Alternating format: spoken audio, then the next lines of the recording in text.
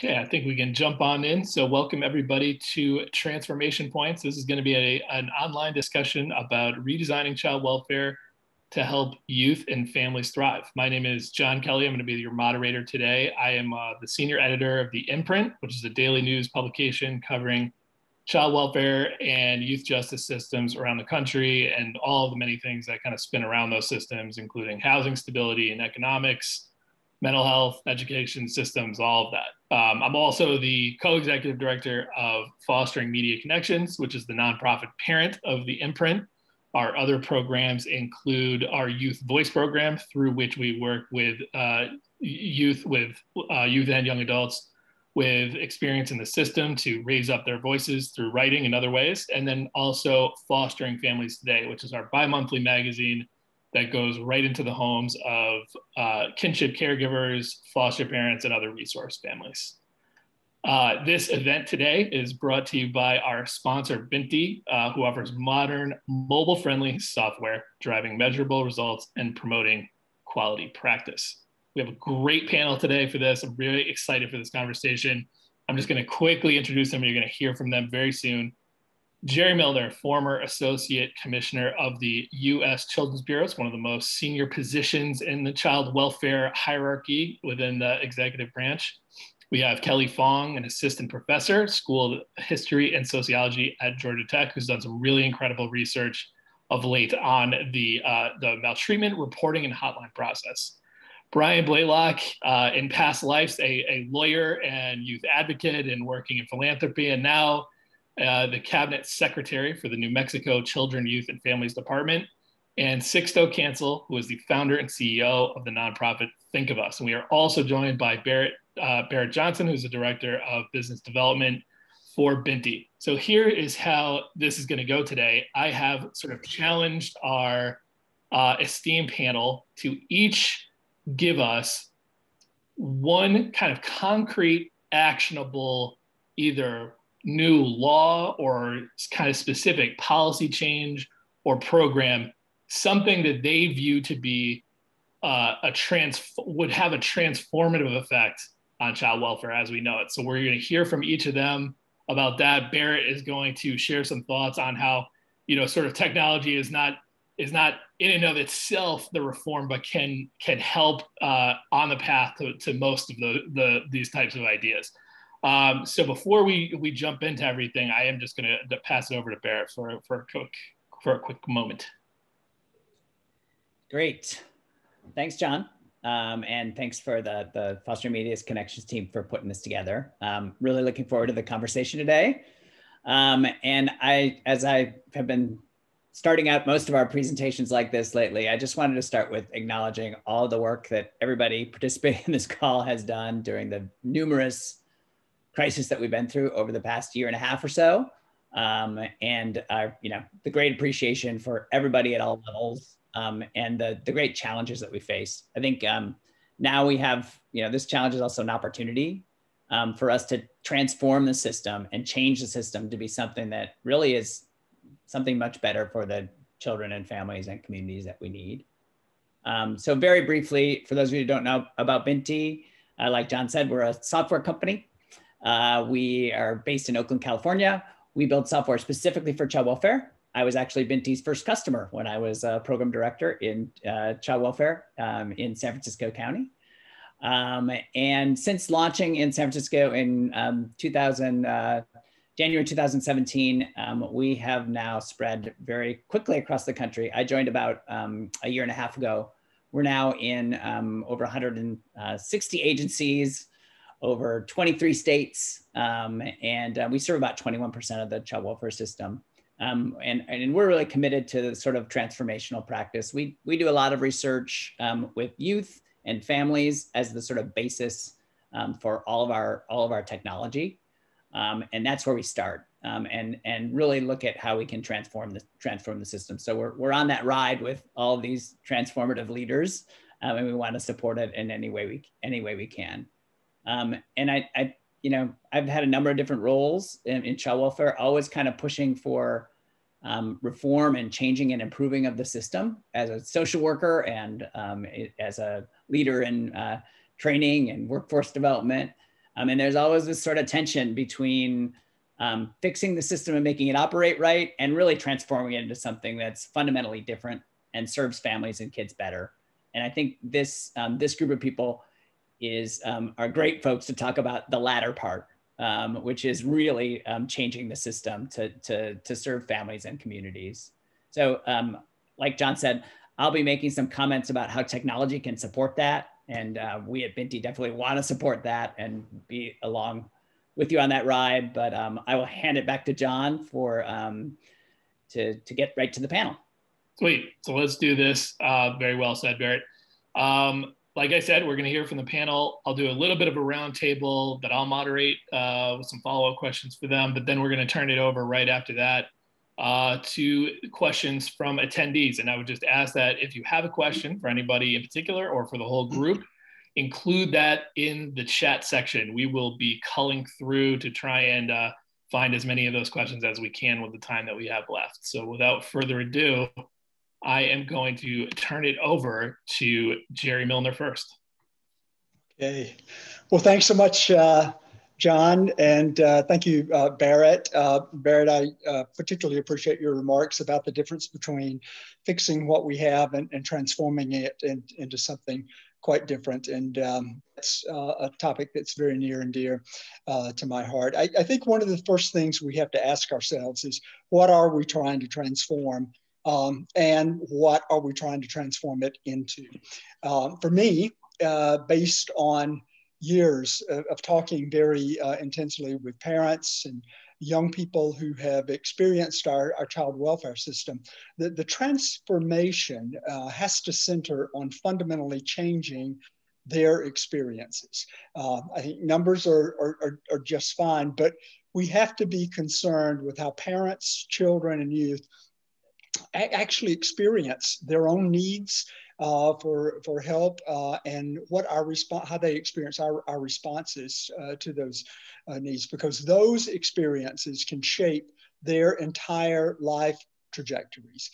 And so with that in mind, I think probably not a big surprise to anybody that the most transformational step that we can take is to create funding parity between family strengthening, primary prevention efforts and programs with our more traditional child welfare interventions, such as foster care and adoption. Actually, if we're very serious about transformation, I think we would strive for a reversal of the current incredible imbalance that heavily favors foster care and adoption in favor of preventing the need for either one of those. Be clear that I'm talking about true community-based primary prevention, not necessarily the family first after the trauma has occurred brand of prevention. I believe that such a move would have resounding effects on families' abilities to care for their children, to remain together safely rather than being separated. Just as an example, it could send resources to those families of color who are parentally overrepresented in foster care and overrepresented among the poor. It could offer realistic alternatives for the 60% or so of children who enter foster care solely due to what we call neglect. And it could build the protective capacities of parents and the protective factors within communities to support and nurture families.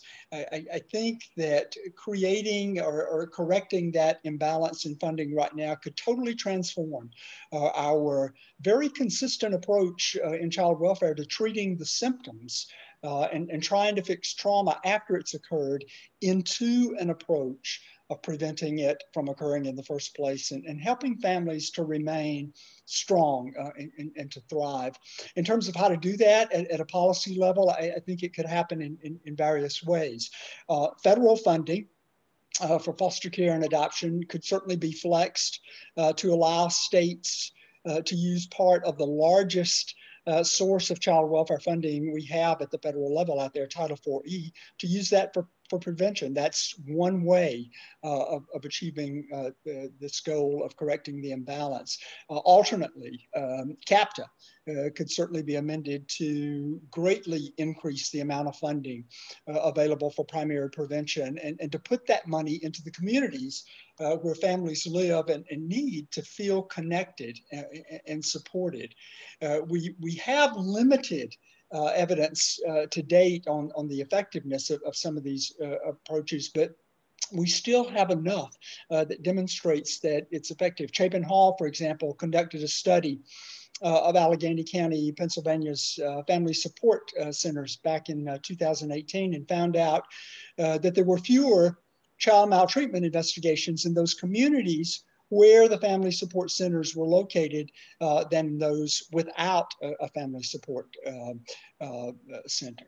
If we go beyond the federal level at the state level, we can also push for state and local funds to go to those kinds of activities and supports that offer promise of reducing the need for hotline investigations and for foster care placement, such as the creation of family resource centers within communities and warm lines instead of hotlines where families can get the support that they need rather than being investigated. Similarly, an Alabama study a few years ago showed that for every $1 that the state put into family resource centers, I should say, it got a $6 return on investment in terms of strong and resilient families.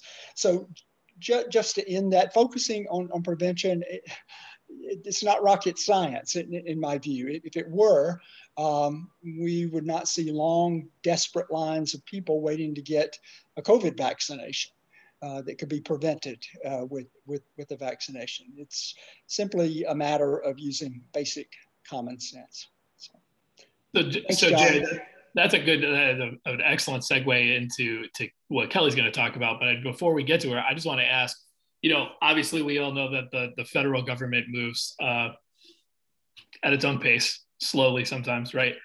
On a local level, like state or county, what you're proposing to achieve there, right? A guarantee of parity. Yeah. Like, I guess that would require some sort of you really would probably need a law, right? To make sure that happened, and especially with various pressures from outside, including federal funding, right? Yeah, absolutely. The largest pot of federal funding for child welfare is Title IV-E, but the largest portion of funding for child welfare in general comes from states and localities. And I think that's where we can make a huge investment in communities that exist within those states and within those counties out there to support families a whole lot better. Okay, Kelley, I am just going to give me a second here while I find our slides. Apologies on the delay. Sure, and I can also sort of make some introductory comments as well as you set up the slides. And I think what I'll talk about follows really nicely, as you said, from Jerry's comments. It's certainly consistent with what Jerry is describing. So again, my name is Kelley Fong. I'm an assistant professor of sociology at Georgia Tech.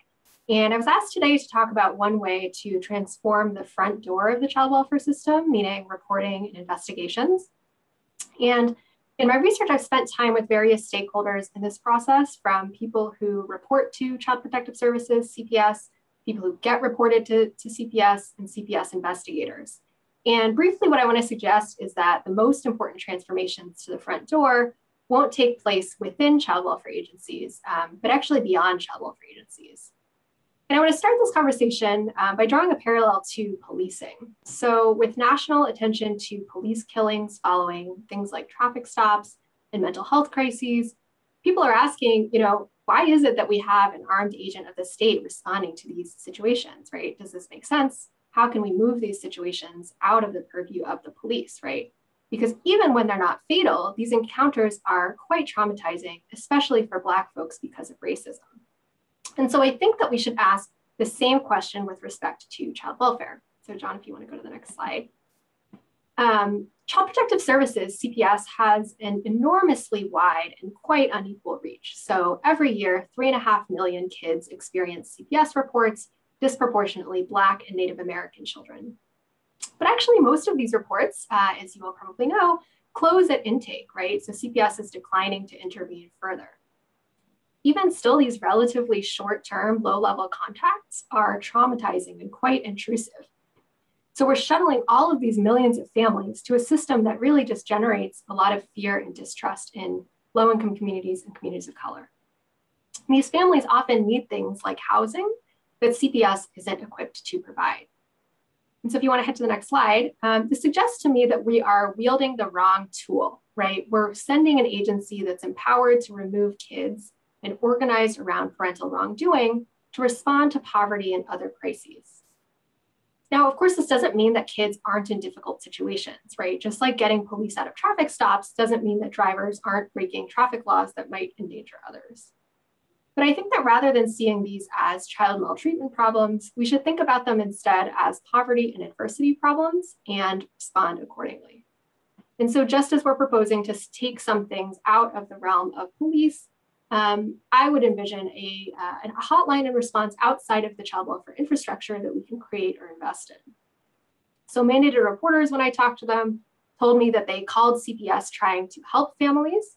And it's true that CPS often does provide information and make service referrals, but there's no reason that CPS has to be the entity that's doing this, right? So someone else could be coordinating or providing this support. Now, I'll acknowledge that sometimes people do call on CPS's threatening capacity. And so we can talk in the discussion if folks are interested about how the CPS hotline might address these calls differently. But I think overall, by taking a step back, we can recognize that most of the families that are currently reported to CPS could be better served outside the agency.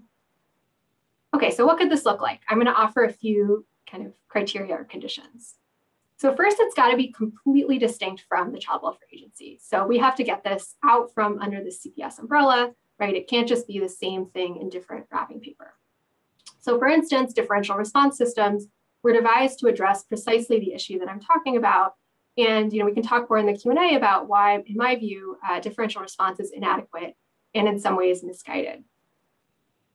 Second, I think it has to be well-resourced. So no one will turn to something that has nothing to offer.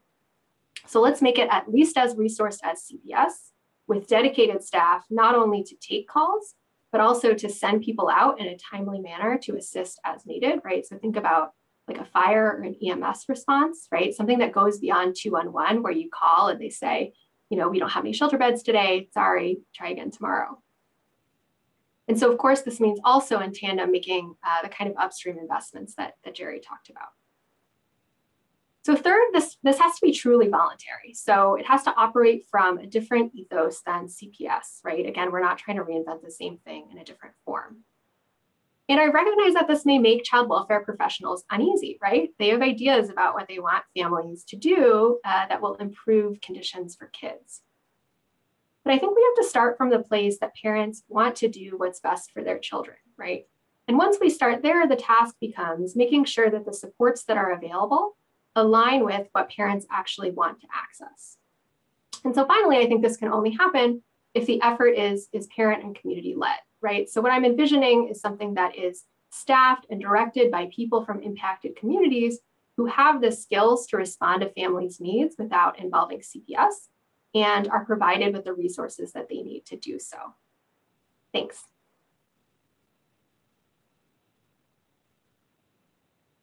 I was on mute. Thank you very much, Kelley, for that. And I definitely think we'll get some questions and talk a little bit more about that sort of concept and framework as we go here. So Brian, heading up the New Mexico child welfare system now, along with other aspects of it, and you've had a breadth of experiences within the child welfare and system and without. So what do you have for us? What is your actionable idea?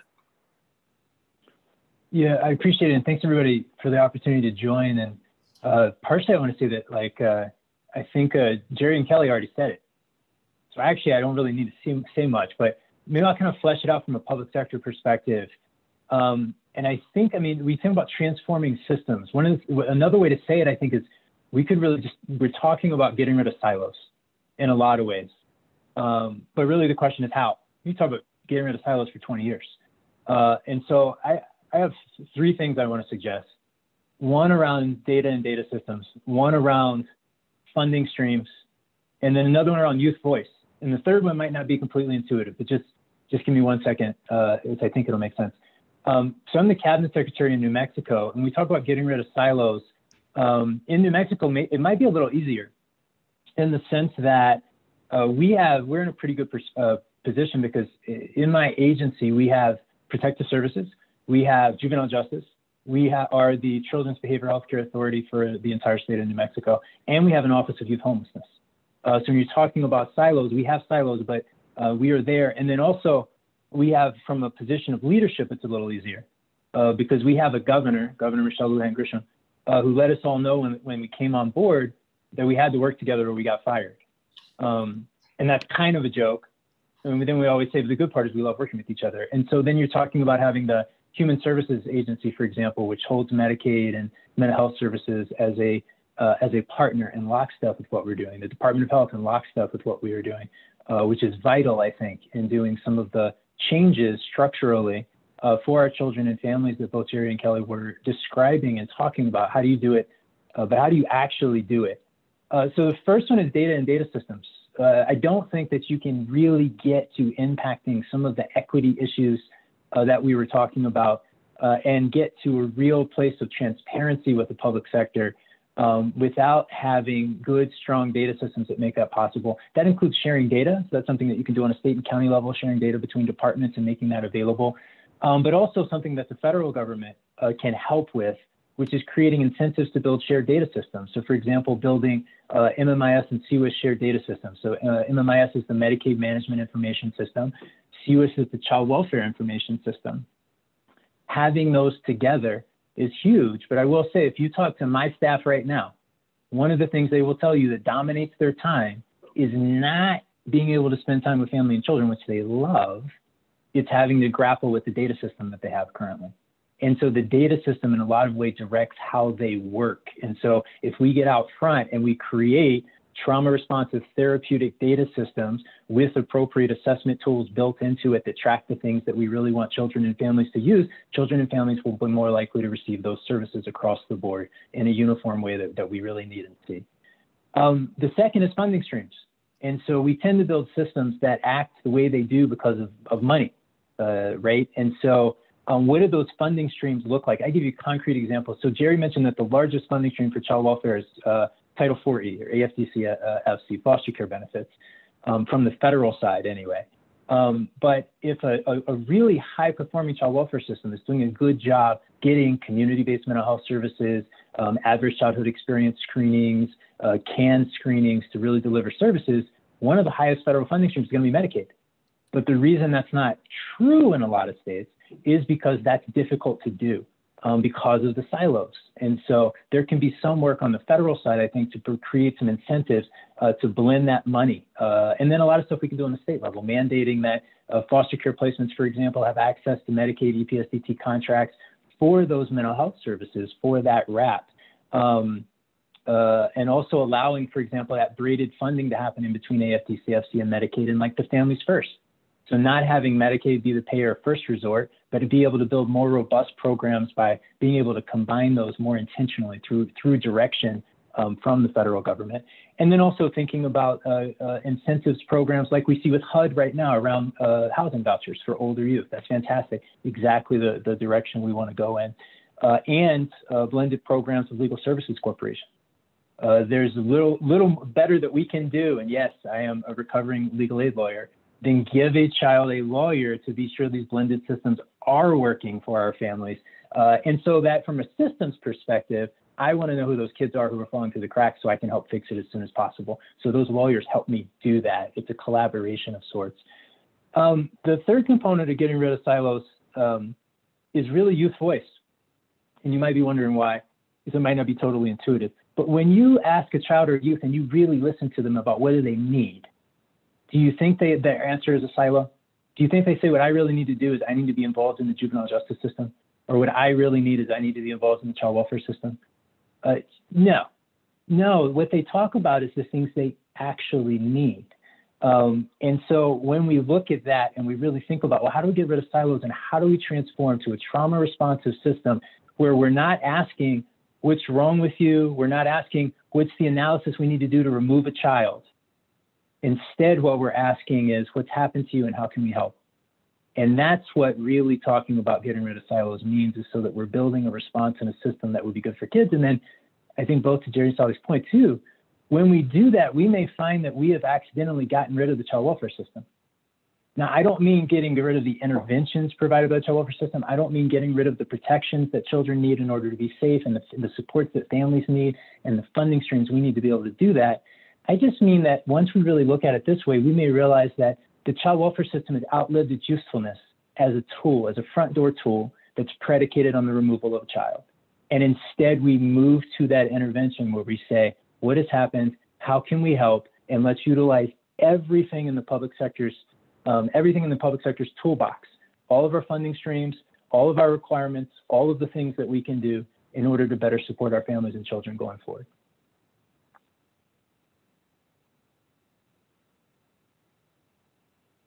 I'll mute again. Thank you, Brian. So Sixto, we've talked about the front end of child welfare. We've talked about what comes before it. We have talked about Brian's thoughts on to the extent that those services exist and are administered, there should not be this silo effect in the back door of how all this stuff is managed. I don't want to call it the deep end of the system. There are youth who get older in foster care. There are youth who enter foster care at an older age. We have extended the foster care system in this country over the last decade to include 18 to 21-year-olds. And I don't think there's anybody more plugged into what's going on with those young people and young adults than you are. So what's your thought for just a transformative change that needs to happen to better serve that population? Absolutely. When I think about what could be transformative for this specific population, young people who have entered foster care, what the research tells us is that the average number of placements when a young person ages out is about 6. They've been in the system for more than 2 years, et cetera. And what's become very clear is that we're failing our older young people. When we look at not just the Midwest study, but even some of the recent polls that Foster Club has done, that UPenn has done, that we have done, when you look at the data set, no matter which data set you're looking at, the narrative is the same. Our young people are experiencing high homelessness. They're not experiencing the connection to work and school and learning in a way that is increasing their income. And that there are a lot of different challenges that the system just didn't set us up to succeed in. And so when we look at the foundation of why, it's because we're in the wrong system. When I think about what would be catalytic for the healing and the development of young adults and young people, is that there would actually be a system where it is aligned with the new neuroscience. We know young people need to be able to take risks. We know young people need connection, right? We know that when we are operating and living within a system that is about mitigating risk, that is about mitigating situations that can cause the state to get in trouble, then it's gonna look a lot different than what the actual neuroscience looks like. So when I think about waving a magic wand, I would say, imagine that, there was a different division in child welfare. And in that division, it was looking very, very different, where young people were at the center of what's happening to them, where they're making choices, where they have voice and choice. What goes into the data system is literally data that young people might have actually text into an application because they said, this is my goal. I was just on a previous call and I was sharing earlier just an experience I had 2 years ago. And that experience was that I walked into a family reunion on my father's side, right? And when I walked in, it was just like, I kid you not, like the Antoine Fisher movie when you first, like the opening scene, right? Like it's what I feel like a lot of foster youth dream of when they think about reconnecting to family. And everybody was so welcoming. And yet I was deeply disturbed that day. And what I was deeply disturbed at was the fact that there was young children running around who like didn't look like me. Now, let me tell you something about Puerto Ricans. We come in all shapes and sizes, and we are very dark, we're very light, and that's what a family would look like. But it was unexplainable to me, kind of like the Mexican sibling set that was running around, right? And so when I would ask questions like, who are they? They're like, oh, those are cousins. And it finally came out that 5 of my uncles and aunts there were foster adoptive parents, and that they have been fostering and adopting sibling sets as a tradition on my father's side for more than 35 years, which is older than I am. And so when I think back to, wait, how did we miss that? It was because of the way that the system was structured in engaging with the 15-year-old me. When I did get back into contact with the system, it was clear that you probably shouldn't share the adults in your life with the system, because Lord knows what type of can of worms you're going to open up, X, Y, Z. So we are missing out on family, on opportunity, on building a foundation where it's centered in healing and centered in really developing our abilities, because of the current design of the system that we all inherited. And we inherited the system. So now the question becomes, what does a system that enables young people to heal, develop, and thrive actually look like?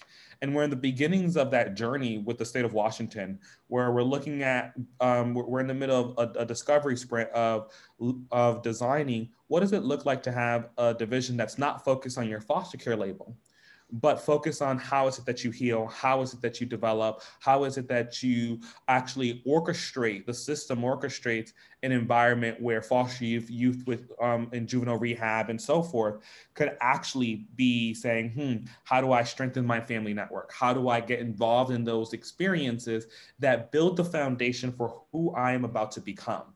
Right.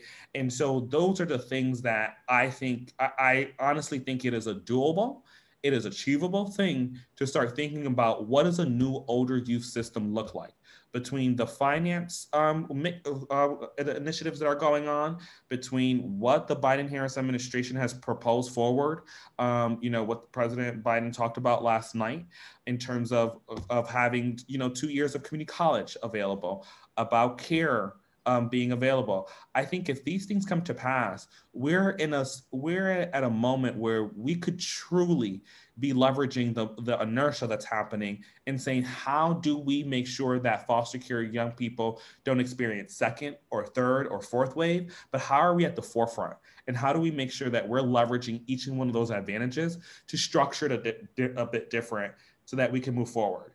And it could look like something crazy as, imagine that we actually have young people not only having voice and choice over their own lives, but like, imagine if we pay, like young people pick someone to pay to be their independent living coach, right? The same way that people right now are family members who are taking care of their elderly loved ones get to pick who actually gets paid to take care of their elderly loved one, right? So we're seeing innovation in other spaces, and I feel like we're just at such a time where we can leverage that. Amazing, man. Thank you for sharing all that, both personally about your family and about your ideas. Just to be clear for attendees, if I hear you right, you're saying that, there's a lot of discussion about like what is appropriately considered to be child welfare and not on the front end. But it sounds like what you're proposing is we actually may need to, when Fostering Connections passed, and even before that, all that kind of just added on older youth services to the existing system. And you're saying like, let's create a disconnection there, because, some of those young people might not want to stay in foster care for very good reasons and associate foster care with not a great time in their life. The reality is that unlike other countries, we don't have an agenda for our older youth and our young adults. We don't have a family agenda as a country. It's like a weird idea for me to even say this out loud to people, right? And what I see as essential is that our Constitution said, like, we have the right to liberty, happiness, freedom, liberty, and the pursuit of happiness. And what I believe is that when you've had significant adverse childhood experiences, right? When you had significant experiences that have affected your pathway and opportunity to be able to reach that goal, right? Then is there space for an agency, right? A new entity that is responsible for thinking 24/7. How do I leverage the neuroscience that we know about rewiring the brain where we can give certain experiences, right, that a young person can heal from what they've been through? So what is that going to mean? For me, it means something like yes, talk therapy, yes, medications when needed and appropriate, but also there are a lot of different initiatives. There are a lot of other different mediums that we're learning around dealing with trauma, healing from trauma. How do we have folks thinking about social capital? Your loved ones, the people you're connected to, the community that you're connected to, hyper focusing on how are we facilitating and bringing those connections in. These are functions, as we start to get deeper, sound like child welfare. But the more that we get deeper into it and what's required to build them, it might be a division, a new division. It might be a whole new system. And so open to the how. But what I truly believe is that the design of what we've inherited from this system will not be positioned to actually help young adults heal, develop, and thrive. And that now that we know this goes way beyond 18, down to the late 26, right, that there is space for imagining that this generation should have an agency that is thinking thoroughly about the developmental opportunities that they have to heal and develop. Awesome. Barrett, you have heard some compelling ideas here. Requirements for parity, a voluntary front-end reporting system that is community-based and inspired. I'm sure you love to hear data integration. That's something you guys have some expertise in. And Sixto proposing that we rethink the idea that we lumped in older youth and young adults into a system that was geared towards younger people, and it may not have that may not match up. So you've got a background in technology here.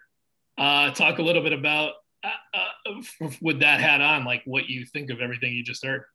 Yeah, well, I really think that the key is what, as everyone's talked about, really focusing clearly on the youth and the families and their needs, and not on our system and our compliance. And we have technology that can allow us to do that, link together the different systems. I've seen in the chat people's concerns about the linking of the data, and we have to be very careful about that and do that very thoughtfully. But I think we really need to start from in technology, not from how to foster compliance with the system or serve our system, but how we're really going to serve the youth and families and link them to the community. I think that's the one big shift that we need to make. We've built systems for years and years and years that help manage with compliance and don't do that empowerment and focus centered on the family. So that's really, that's my sort of big takeaway for this is, the way we're doing it at Binti, we're really excited to build portals. We have a foster parent portal so that foster parents can do all their work and get all the information they need online, and get things done that way. But we're really excited about expanding that to have a youth portal, so that youth can participate meaningfully in their care plan. To have a portal for the family of origin so that they can participate really meaningfully in the services, identify people that can help, and have portals for other actors in the system to really meaningfully collaborate together. So that's my big takeaway from what people are saying is I think technology can help break down those silos and help focus on youth. We do it with technology every day in our everyday life. And we just need to fundamentally shift our focus that way. Absolutely. So we have some great questions coming in on the chat. Keep them coming. We get to them pretty quickly. I just have a few roundtable things I wanted to kind of put in front of these guys, because we're talking about things that ultimately here would be implemented either on a state or a county level. It would be a local effort. But we know that, compared to, say, juvenile justice, the influence of the federal government when it comes to child welfare is significant, because there's a significant amount of money going out the door. Just like every year, but just by a quick example, just as an addition, a supplemental, the federal government sent $500 million to just 15 states to help them with easing into, family first laws and all that stuff pretty recently. So my question is this, though: what federal laws and policies do you think most need to change or simply go away in terms of achieving the kinds of ideas that you guys have presented here today? And I'll leave that up to anybody. Does anybody see, an existing law or policy as actually a barrier to transformation right now? I'd love to jump in on that real quickly here, John. ASFA. Unabashed. So for some people that might not know, it's the Adoption and Safe Families Act, which I believe was passed in 1998. So keep going. 97, 98. I'm sorry. Yeah. We need to repeal it, pure and simply. The TPR requirements there are arbitrary, even though there are people who say, yeah, we studied the data and it was based on that. You don't come up with 15 out of 22 months unless it's just a result of discussion, compromise, and probably a few other things. But it violates everything we know about recovery time for families in substance misuse treatment programs, the relapse. It penalizes unduly incarcerated parents out there, and the aggravated circumstances provisions make it even easier to forego making reasonable efforts out there to keep families together. And this inordinately affects Black and Indigenous families because they're so already overrepresented in child welfare, in our prison system, and in other social institutions that get affected by this law. It overwhelmingly favors adoption, which means the breakup of a family out there over reunification. We incentivize states to place more and more kids for adoption, yet we don't incentivize them to keep families together and to reunify children who come into the foster care system. And I'll just add one last thing to it, is that the reasonable efforts requirements to reunify and to finalize permanency plans that are a part of the law, I think, are well intended, but they're laughable in implementation. They become a checklist out there and a means of claiming 4E dollars. So I don't see any real good coming of that, of the whole Adoption and Safe Families Act. One of the things I would go on there is that there are some provisions, like I think we need to get rid of the racist stuff, the structural racist stuff. And one of them being that right now, in order to claim $4E dollars, you have to do some eligibility on that young person. So if you're poor enough, then the federal government will give the state money because your family was poor enough on that sense. Now, the implication of that is what? I think we see it. Do you see a child welfare agency satellite office and, in the nice, in the areas that more people with a higher income live in? And the answer is no. And that is an actual pattern that we see all over the country. When we see who's in our systems, we see a certain demographic of folks in the system. So I think there's one thing there. But what I also wanted to mention right now is like there is legislation that needs to be repealed, yes. And there's also just bureaucratic steps. So when I think about this Chafee, the Chafee extra stimulus dollars, right, an extra additional $400 million that have gone to states, right? And we have been in contact with over 30 states who we are understanding what some of these barriers are. A lot of people are upset because they're like, hey, people are not moving, people are not doing stuff. And that actually is not true. People are moving, but there are 5,000 steps to cut a check to a young person in the middle of a pandemic. And if we can't figure it out then when do we get to figure that piece out, right? So what we're seeing is that the fact that, money has to move from the feds to the state, but then the state has to have a plan. A whole bunch of people have to sign off. Then if you're in a county-based system, then on top of that, your counties have to now get a guidance from the state on how to spend the money. And all of these additional steps have created a condition that it takes forever to get something out. This money was approved by Congress in December. It is May, and we still don't have millions and millions of dollars out the door to young people. And that's because I think we have to start looking and studying what are these bureaucratic steps that are in place? How do we streamline some of that so that people can do things? But most importantly, there is a culture of compliance, which then in penalizing people, which then creates the condition of inaction. And so when you are that state person, if you do spend the money wrongly, the money can go out the door and you can spend it wrongly, which is already an issue. Secondly, you didn't get fired. And so a lot of people at a lot of different places are very scared of having to lose their jobs and prefer to wait for that compliance, and they're not incentivized to be bold. And so I think so much of our issues here have to do not just with the legislation, but with the culture of compliance that is reinforced by you losing your job if you're not doing these extra steps. Child welfare is not a place where you are incentivized to say, let me take some bold action.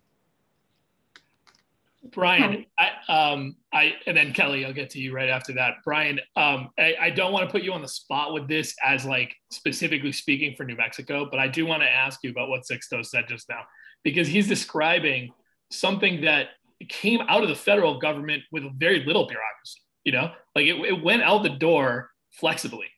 And it seems, Sixto was nice enough to join me on our podcast, the Imprint Weekly podcast, quick shill, to talk about what they're seeing in the States. But like, what are the things that happen when money lands flexibly in a state that goes wrong? Because I think that would help to kind of figure out like, okay, next time something like this happens, God forbid, we're better equipped to get right through it. So what is it? What happens there, I mean, that's a really broad question. I think part of it is that states generally would benefit from quite a bit higher technical assistance in how to get money out in people's hands. And I don't say that lightly. A lot of the technical assistance is given to states is about how to avoid audit findings. And so in other words, you're saying add additional processes, err on the side of not giving money to be sure that you don't have audit findings. And instead, what would really benefit is give us technical assistance and coaching around how do we get this out quickly. And sometimes that really works. So for example, the additional FMAP around the pandemic funding that came in during the pandemic was great. In the state of New Mexico, we got that money out to families right away. So you talk about stimulus checks, but then you talk about we had stimulus checks for our older youth specifically to be sure they were able to stay in housing. And we just got that money right into their pocket and no additional, went directly to their bank or directly into their hands in order to be able to do that. So some of that stuff is possible. But also your original question was like, what's on the federal level that we need to change? And I mean, part of it is some of those arcane rules that make it difficult to jump through hoops to figure out eligibility, that make states operate in a culture of fear because they're really worried about the audit in the first place. And the more that it doesn't mean we should have irresponsible, carte blanche in giving funding, but I think we all agree that we could go back and look at the financing systems for this and clean it up and make it simpler. And then, and this is something that Jerry has been saying for years, is also look at where the funding goes and incentivize the things we want to incentivize. And a major way to do that would be opening up 4E, look at the 1996 look back rules, which is essentially kind of strangling the system, which is okay if there's other money going in for pieces of the system that we want, and opening it up so that there's these families have access to it and states have access to do real prevention work upstream. Families First was an important half step in that direction, but we could do so much more opening up those federal funding streams for prevention and not requiring court intervention and removal to get access to that money across the board. Gosh, Kelley, I'm sorry I cut you off before. What? No, and actually, Brian, that was exactly what I wanted to hit on around Families First. I think it's certainly a step forward to be, investing fewer resources in and out-of-home care, but I also worry about the focus on these kinds of therapeutic services as opposed to concrete supports that we know that families need, and the way that the services are still provided under this child welfare umbrella, right? So we are telling families, if we're almost setting them up for failure, right? We're going to put all of these conditions on you. If you don't comply with these various therapeutic services, we've said that your child is at risk of entering foster care. And so now our hands are tied and that's what we have to do.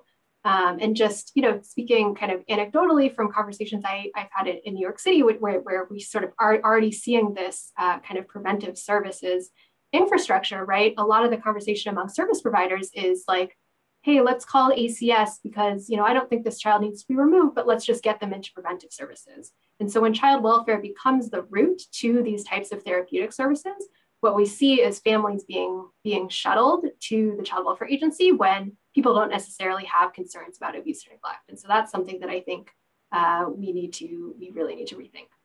I just want to note, we've come to the point where we think so badly about child welfare that everyone has this inertia around like, let's not even try to bring people to child welfare. But I kind of think to myself, I imagine, and I'm not advocating for this, but I imagine what would a world look like where an engagement with the child welfare system wasn't a negative experience. And it was just like, I came to the child welfare system because I didn't have enough money, right? And then all of a sudden, some of that jobs money that's being pushed around got leveraged to help me do a reskilling, and now I can provide for me and my family much more, right? I got the support I needed with my child who was exhibiting these behaviors, and it was from a place of respect and cultural competence. The vision that I have one day is that we do have an agency that looks completely different, and that it's not about separating families, but that when there is engagement, there is this like, holy crap, it was catalytic for the outcome.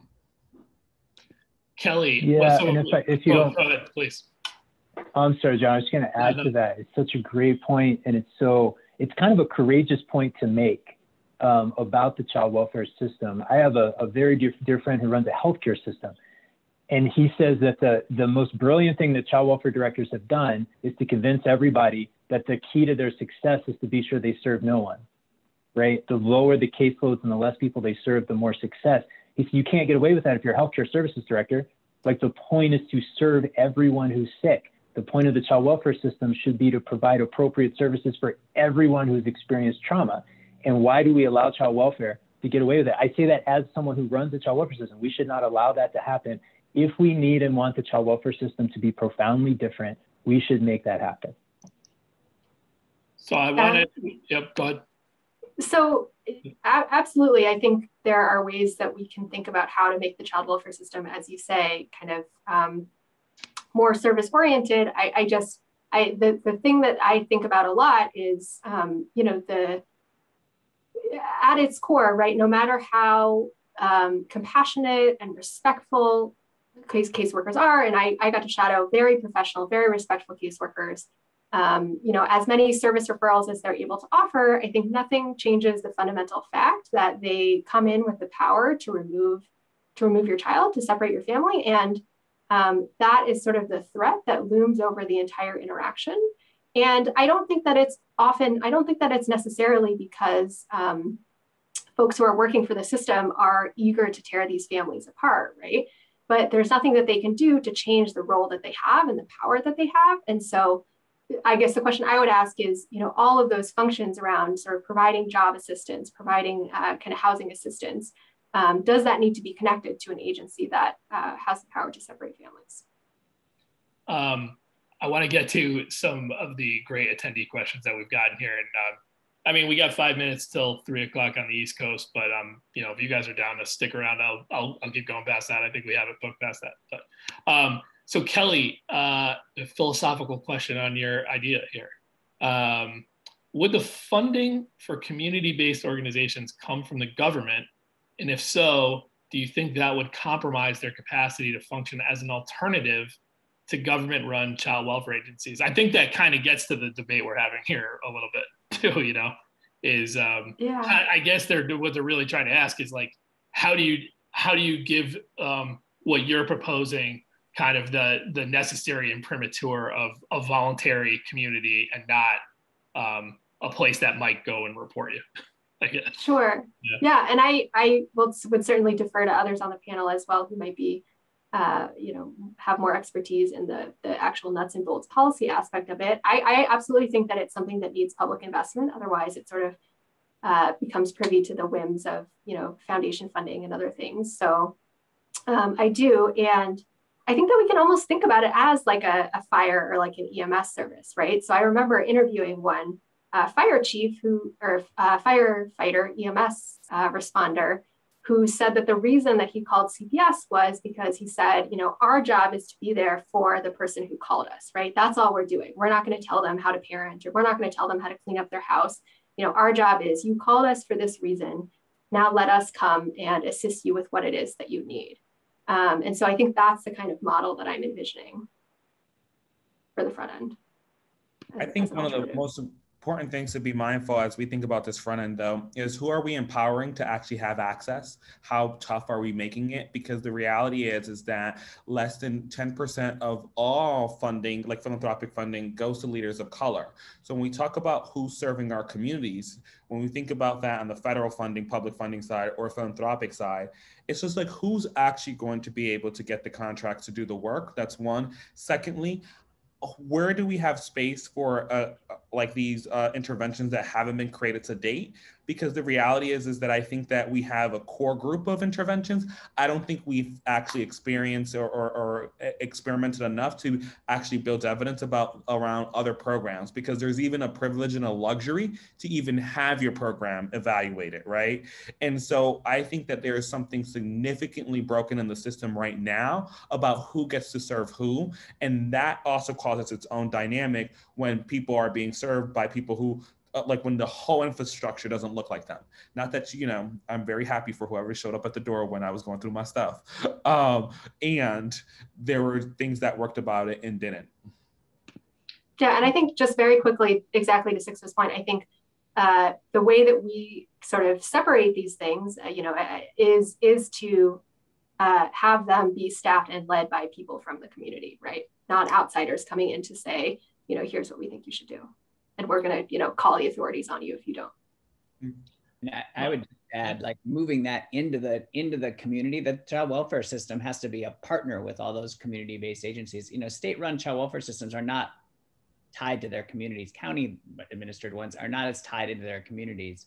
You know, speaking to what Brian was talking about silos, we really need to partner not only within our agencies and the health agencies, but in the community, and foster the kind of community development that allows communities to build the services that they need, and be able to have the child welfare system be supportive of that. Well, and I would also say, again, I feel like this goes back to compliance, because why is there silos? Because the moment I form a relationship with the wrong small nonprofit who tried something different, and then bam, it didn't go according to plan, someone's in trouble, right? We haven't rewarded that activity. And also we don't capture those good points. So there's nowhere in your audit, right, when they're doing a CFR's review, where in the audit does it say, what innovative thing have you done that we should be rewarding you even more as a state? Like, let me check that box off. Brian, we have not talked a lot about legal counsel, but on this yet. But we maybe we'll do a whole other one. Maybe we'll do a whole other, not webinar, because I just refuse to call them that anymore. But this is a question from an attendee, can you expand on what you mentioned about attorneys being a bridge to reducing silos in the system? How do they do that? How would they do that? Yeah, sure. I think from a public sector's perspective, it's a mistake to think of attorneys as the bad guys.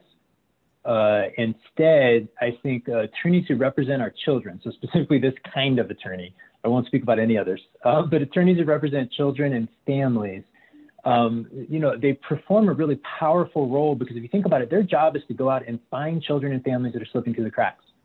Well, from a public sector perspective, I couldn't pay enough for that service, because that's children and families that, for whatever reason, our policies, our structure, we fail to serve. And so we need and want to find them. And we need and want to raise the visibility of the struggles they're going through, so that we can assist and help them. And lawyers who represent children and families can perform that function. And there's a couple of places where there's been really innovative funded collaborations, where the public sector actually funds those lawyers to work with those kids and work in a collateral way. You were talking about, like, you know, things that we could clean up on the federal side that would help. One of them is, it's been awesome to open up 4E for legal representation for kids in foster care cases. That's awesome. What would be even more awesome is making it super clear that they're able to use that funding in order to fund what we call collateral legal issues.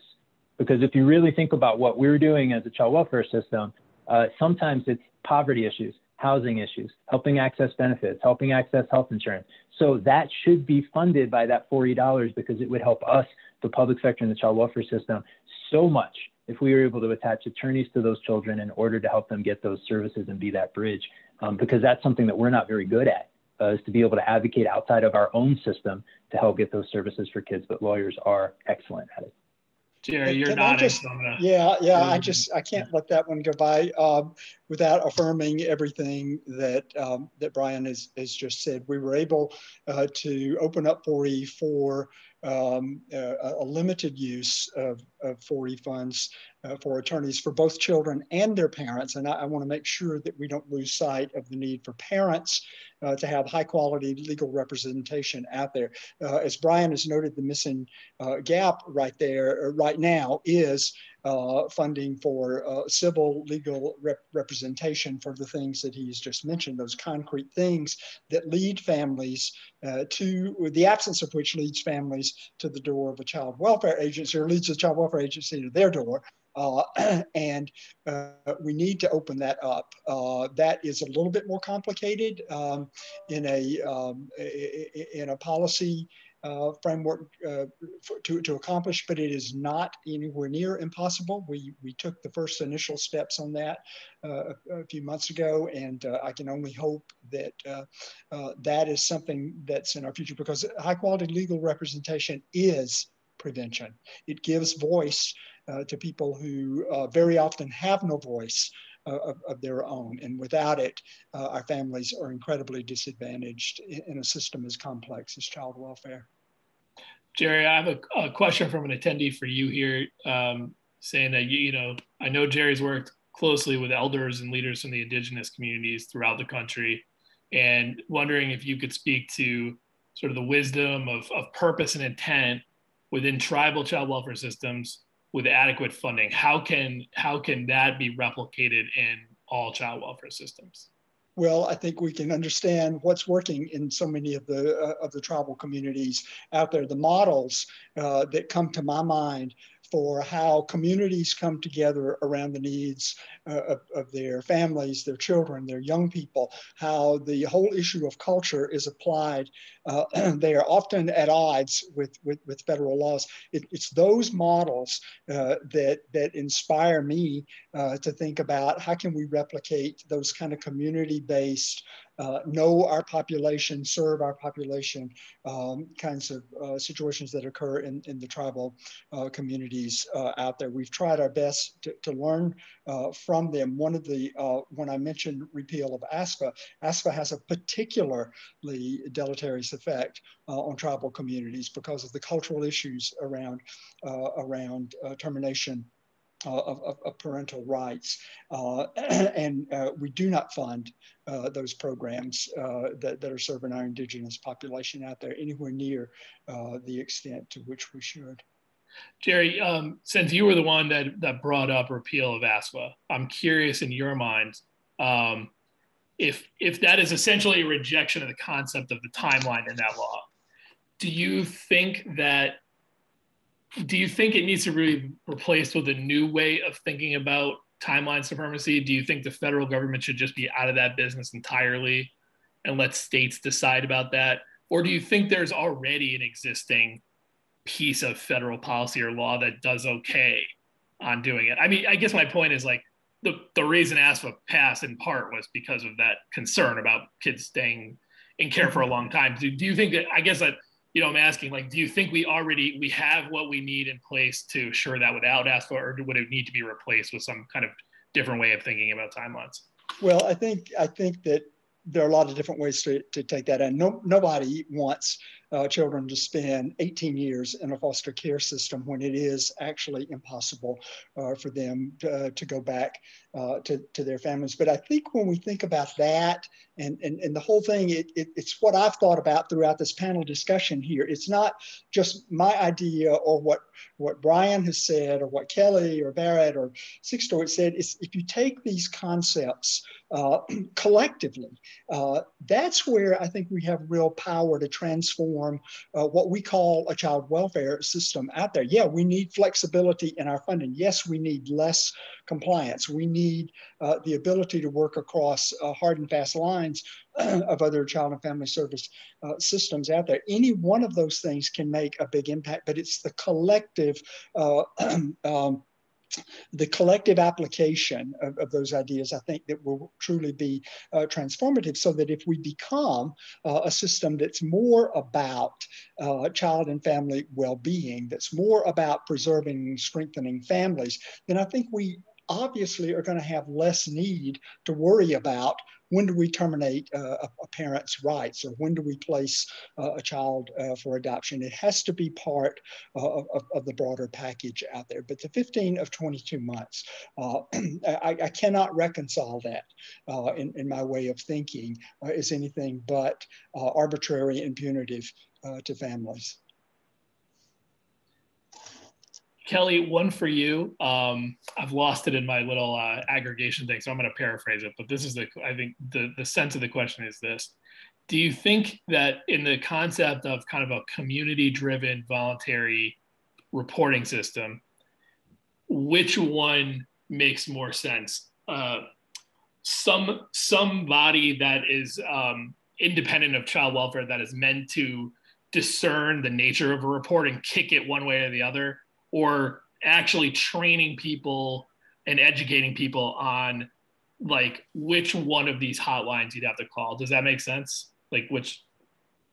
Yeah, I think what I'm envisioning is the latter, right? So creating and investing and developing something that people can call when they are concerned about kids, when they want someone to check in and make sure that families have what they need, rather than a kind of pre-CPS, right? Like a triage for CPS. Okay. Yeah, I gotcha. So I'm not sure if that quite answers it. Yeah. Yeah, and if I could chime in there, that approach seems to work really well. So we created something like that in New Mexico, just because, like I mentioned, we're a bunch of different departments. And so we set up our centralized intake lines. Just call us. And so we can help. We might be connecting to community-based mental health services. It might be connecting to food programs, especially during pandemic. Figuring out how to help kids get back into school who are disconnected from school, like all of those things. The key, though, is that culture shift so that it's a safe conversation. It feels safe for the family to reach out and have that conversation. And so I know Barrett up in the chat earlier talking about kind of data and sharing that and how important that is. It's got to come with an accompanying culture shift is what the point he made in the chat. And I think that's so true. There is a culture shift so that you're asking those right questions and creating that safe space, so that it really is an intervention that looks at how the system can help across the board. And I would add, I think there's a lot of promising models of having mobile response that provides really concrete help to all families in a community. I know New Jersey's done a lot of work in that area. And that can be one of the sort of network of partners that becomes the child welfare system. So it's a child well-being system, not a child protection system. And the front door can be centralized or decentralized, but the network has to be able to talk to each other. And that's a role that technology can play, is help having it talk to each other and protecting the data so that folks aren't ensnared in the system. We could go on for a very long time here. You guys have stuck with me well past the hour mark. So I'm gonna end it here, and I just want to thank all of our attendees for being super engaged. This is amazing just to try and watch and get all of these comments and listen to you guys at the same time. So I really appreciate it. Sixto had to bounce early, so I'll personally thank him a little later. But thank you guys all for joining us for this session. We'll probably do something like this again sometime. If you have any feedback for us directly, you can hit up tips@imprintnews.org. And we'll also be sending out the recording of this to everybody who registered, whether they're here or not. So thank you, everybody, and have a lovely Thursday.